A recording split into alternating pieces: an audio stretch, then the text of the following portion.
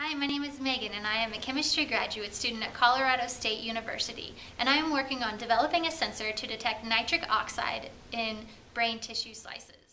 Now, we learned from Matt, the biology fellow, that certain cells are born in the hypothalamus and must migrate to the supraoptic nucleus in order to perform their desired function. Through mathematical modeling, it was determined that the way in which cells migrate is through a random walk model with a directional pull. This was demonstrated when you guys did the modeling of the random walk using the football field and the spinners. As you learned during the activity, it took different amounts of time for cells to reach their target, and there are many different paths that were taken. In tissues, it is generally seen that the cells do not go too far away from a desired path and that there are boundaries in which they must stay. It is proposed that this path or these boundaries are governed by a chemical concentration gradient that the cell senses and responds to. Currently, the exact identity of this chemical is unknown.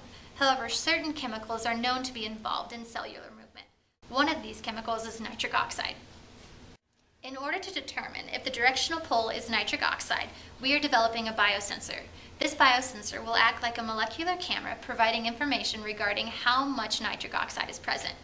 By knowing how much is present, we can begin to further refine our mathematical model of cellular movement.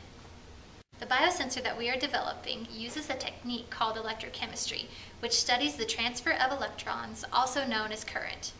We can use electrochemistry to study the concentration, which is the amount of substance present.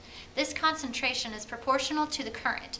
Therefore, by observing the current, we can determine what the concentration of nitric oxide is at various locations in the brain at various times.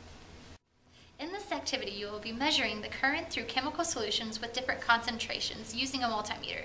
You will see the effect of the solution's concentration on the current response.